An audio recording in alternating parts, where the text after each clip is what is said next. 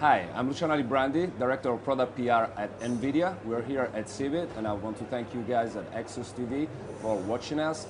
Let me tell you, I have a GPU, or actually VGA controller background. I worked for many different companies in the past. STB System was a big OEM builder of VGA controller in the past. I moved to a company that probably many of you know called 3DFX. We were doing the Voodoo accelerators, and then I moved to NVIDIA, where now I do all the interaction with the media. Let me explain what we're doing here at CeBIT. So we got brand new GeForce GTS 250.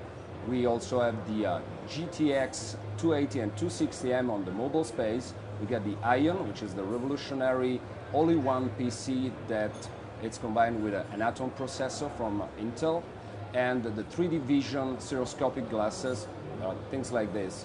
So the other products that we talked about, and we have two examples from our partners, are the GeForce GTS 250. This is the one from Point of View, and this is the one from EVGA. So these are fantastic products with good performance and great pricing that we're putting in the market in a week time from now.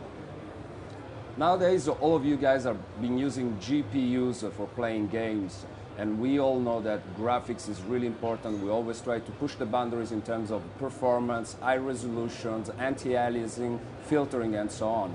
Now, I think we all achieved a great and amazing graphics experience, but what we're trying to offer with Graphics Plus is much more than that.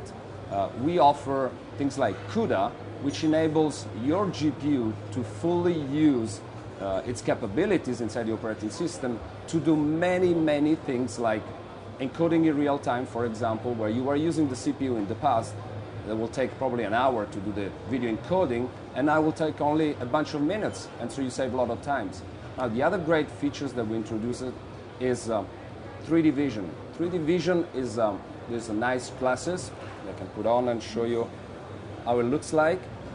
Basically, what happens is that you have a GeForce card, the glasses that attach to the computer via USB emitter, and basically through our driver, all your existing games actually works out of the box. This is extremely important. What you also need is a 3D ready monitor from companies like ViewSonic or Samsung, and also other companies are building projectors that are 3D ready.